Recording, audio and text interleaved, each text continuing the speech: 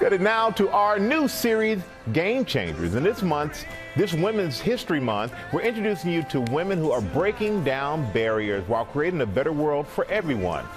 I'm so excited because this morning we're kicking things off with Maggie Grout, who is using cutting-edge technology to make education more accessible. Maggie, welcome to GMA. And I love what you're doing with Thinking Huts. You were just 15 years old when you founded your nonprofit, Thinking Huts. So tell us what it is and why you're so passionate about it. So Thinking Huts is the charity that leverages architectural scale 3D printing to build schools, and we're currently working in Africa with a current focus on Madagascar. And I'm personally really passionate about education because I was born in a rural village in China and later grew up most of my life in Colorado.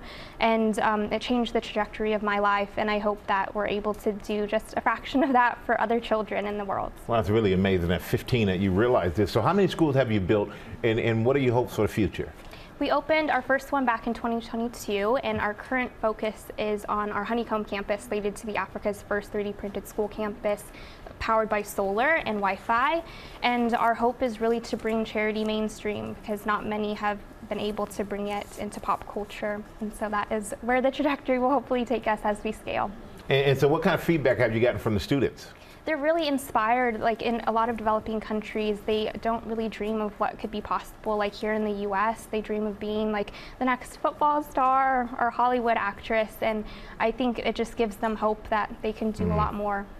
And what were your biggest challenges with Thinking Huts? And how did you get through those, to break through those challenges?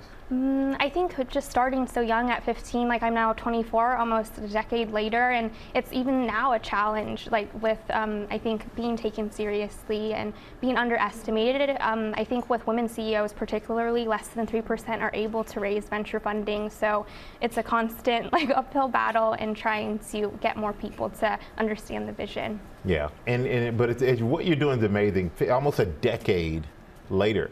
And tell Thinking Huts, you made an appearance at the Oscars on the red carpet. Oh, yes, we did. So Louisa Abel, she was part of the team that won Best Picture for Oppenheimer, and this is the pin that she wore. We brought one for you. Oh, thank you. It's our Kingfisher logo. It represents peace and prosperity. Peace and prosperity, something we can all use. Let me put that on right now. Represent the cause. So stylish, yes. And we got so many young people who are watching right now. What is your advice for them about having a big dream and making a difference and making it happen? I think a lot of it is persistence. I got so many no's, and I still do, and you just have to believe in yourself and keep going because eventually it will happen and you'll find the right people. Like family is really important to me, and I think having that support system and finding other people who also value that is how I got here today. And I love you said it has so many no's, and you still do, but you keep on going, and now look where you are. We're on GMA celebrating you as we should. I don't know how we got here. Yeah, you know how you got here? You got here through your hard work and your dedication, your commitment to help other people. And I think that's special. Maggie, thank you so much. I'm glad we kicked this series off with you here today in Thinking Huts. So congratulations. And for day 2 of Game Changers, we're going to have the teen who created her own technology to fight back against cyberbullying. You're going to meet her tomorrow on GMA. Well, hey there, GMA fans. Robin Roberts here. Thanks for checking out our YouTube channel. Lots of great stuff here. So go on, click the subscribe button right over here to get more of awesome videos and content from GMA every day, anytime. We thank you for watching, and we'll see you in the morning on GMA.